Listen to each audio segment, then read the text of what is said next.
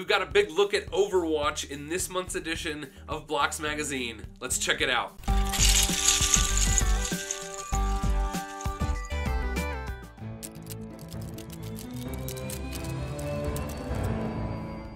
Okay, so we are going to get right into this month's issue. Man, this looks really interesting to me. We'll get to an article about this stuff a little bit later. Let's plug right away. We've got letters. I thought this was a really interesting picture here where a guy is using, some of the most recent modular buildings along with some, 80s, 90s city sets. Just kind of doing a conglomeration here in his city, and it looks really cool. Well-populated city there. We've got some information here about the Ford Mustang. Really awesome set that just came out. And then this is just kind of a little peek at some of the new products from the Toy Fair in New York. And this is like a dinosaur mech that's coming soon. And I really am excited about it because it's got these sort of lime green pieces with like these dark red kind of jagged pieces. I don't know if they're stickers or they're printed, but they remind me a lot of the Jurassic Park Ford Explorers from the original movie, and so I think those pieces are going to be really handy coming up for Jurassic Park mocks. We've got some information here about Andrew Clark, the fan designer of the Flintstones Ideas set. I think that's a pretty fun looking set. Here's some stuff about the Hidden Side, a new line coming from Lego where, kids can play with the sets or have sort of like this augmented reality through their mobile devices version of the sets. I actually was just recently talking to Niek Van Slagmat, who was one of the designers on this school bus, and he was really excited, to be able to share this design with people. Let's see, we're moving forward. We've got some Q&A here with one of the designers on the Ford Mustang. We're moving into the diaries. Daniel tries to look at, over the product history to find, was there a year where the product line really was like the greatest year of a product line ever. We've got Steve here talking about finding Lego built like plants out in the wild. This is fun stuff. This one's cool because it's like actual Lego stuff built sort of mixed in with actual plants. We've got Graham here talking about all these anniversaries we've had just, last year, the 60th anniversary of the Lego brick, the 40th anniversary of the minifigure. Now we're on the 20th anniversary of Star Wars. And there's just a lot of anniversary stuff, so you can hear what Graham has to say about that here. This, I really think is cool.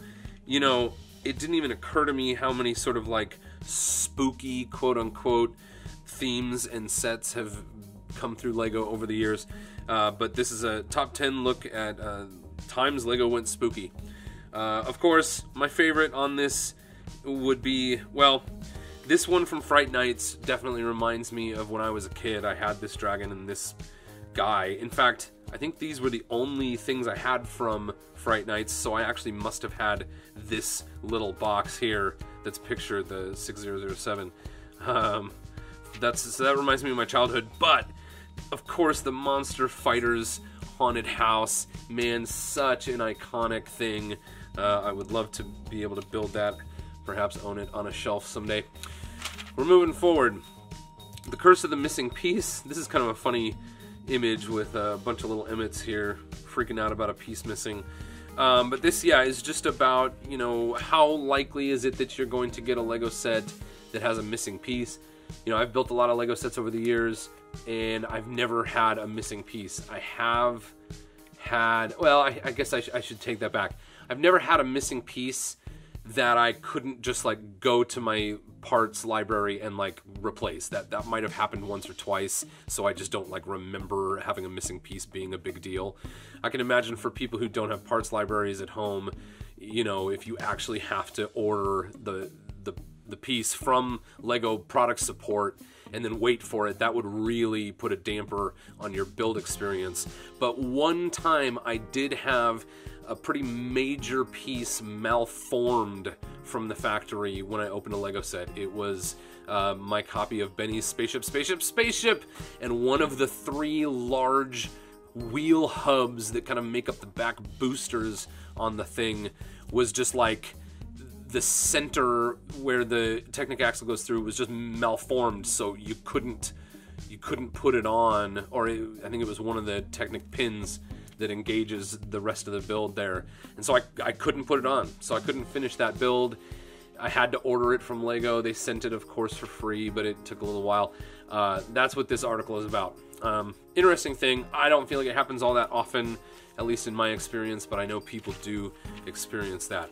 Okay, then we get into some Overwatch reviews. I will show my age here and say that I know basically nothing about Overwatch, but I think these sets look cool. These mechs, I have so many friends that are so into mechs. So when I saw this, I was like, eh, man, that looks pretty cool. And the color scheme, pretty fly. Okay, I also really like this thing. This is a Watchpoint Gibraltar. This is like sort of a futuristic space shuttle looking thing. And I really appreciate space, both kind of fantastical and more realistic. And I think this is sort of somewhere in between. So this is really cool. Moving on, we got Corner Garage here. I did a review of the Corner Garage here on Beyond the Brick a couple months ago, so you can look for that video if you'd like to, or read about it here in Blocks Magazine. We've got the Flintstones Ideas set. I love ideas. I like this Flintstones set. Let's see, they give it a 59 out of 100. Yeah, I've seen a lot of people talking about their issues with this set. It's not one that I'm like clamoring to go get. You know, I think like, oh, let's say the Steamboat Willie. I've already got that, I've reviewed it, but if that were on the shelf, I would like drive to the Lego store nearest me and get it today. Like that's one I really love. This, I'll probably have it someday because I love Lego ideas, but I'm not like super interested in getting it ASAP. Okay, here we've got the review chart. This is all of the reviews that have taken place in past issues. And then we get into an article called Consolidating Lego Clubs. This, of course, you know, if you see an article in Blocks Magazine with a bunch of images from old Lego publications, it's going to be from Daniel Konstanty. That's really his jam. It reminds me of my childhood. Here we've got an article about him just sort of talking about like all these different publications and sort of the clubs that, you know, went along with them, and over the years how those things fluxed and changed and combined and whatnot. Disappeared, came back, that kind of stuff. Okay, then back issues, that's fine. What's this? Nothing important. All right, Lego Family Tree Government Services. We've been looking at the Lego Family Trees for many months now. This is cool stuff. This, oh, I had that set. This truck that opened up and had like a command center in it. Oh, it's right here. Look at this. Oh, cool. Man, that really brings back some memories. Okay, we're moving on. This, you know, a lot of this stuff reminds me of, you know, my childhood, these kind of images. I really like the look of this fireboat. And then some of this, you know, this is a little bit later. Well, this might have been from when I was a kid. A lot of this stuff reminds me of when I was a kid. I like it. But, you know, of course, this stuff continues today. We've still got police. We've still got fire departments, you know. And as new generations of kids come up, you've got the kids that want to play with those things. And so Lego's always going to be able to make, you know, a little bit newer sort of renditions of the stuff they've been doing all along, because that's what kids want. All right. So here we've added the Government Services Family Tree to the last couple of family trees here. It'll be fun. I still think someday we need, in Blocks, some sort of overview of all the family trees. I hope that's coming. I don't know. It seems like so far we're just like still kicking out the new family trees. But all right, let me know, guys, what's coming. All right, here we go. Moving along. All right, Sealug, Seattle. not far from Portland. I have a lot of cool friends in this group. They're doing a lot of cool stuff up there. We have a lot of fun up here in the Northwest in the United States of America. Good stuff here from Sealug. Read about them in this issue of Blocks. From Bits to Bricks, we've seen a couple articles about building in the digital space here, and this is, you know, a little more about building on the computer, doing your renders, and then actually building with the real bricks. And you can see they're working with Studio or Stud.io here from Bricklink, and just how incredibly amazing the renders that come straight out of that software are right here. These can take a long time, especially if you want to go with the highest qualities, the photorealistic, and when you've got these big transparent pieces, those can take quite a while to render. But as you can see in the end, the result is just marvelous.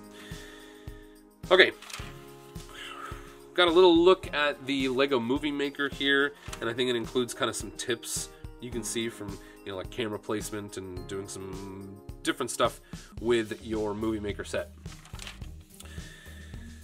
And, some other kind of like variations on that thing.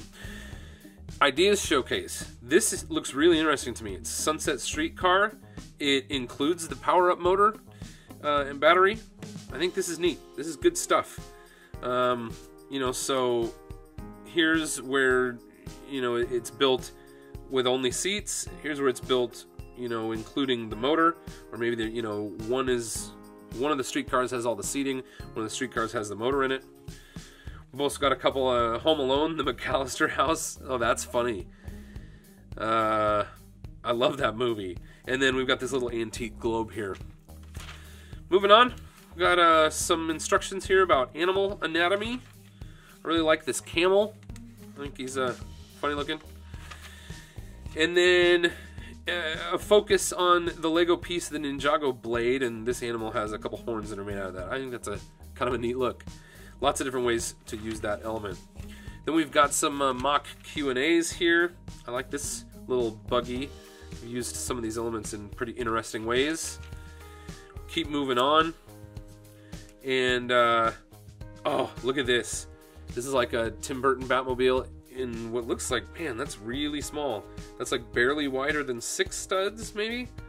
Maybe that's 7 or 8 studs wide, but that's a...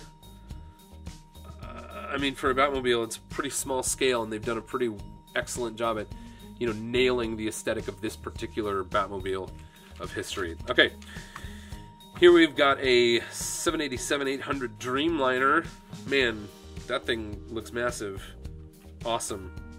You can actually, look, in business class, you can actually sit, one person on each side of each aisle. That's fun.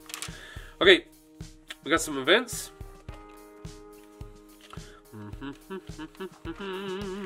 Blocks Brictionary, as usual. We've got some architectural assets. This is just some detailed information about the architecture sets that have been released over the years. Oh man, look at that. Isn't that cool? Oh man, okay, here. This is the end. Now, of course, in May the Force be with you. We've got a lot of information coming up next month about Star Wars, and I couldn't be more excited for this Star Wars stuff in May. But that wraps it up for April in Blocks Magazine. If you want to know more about this, you can check it out at blocksmag.com. And if you want to see great Lego videos every day right here on YouTube, please subscribe to Beyond the Brick. Until next time, thanks for watching.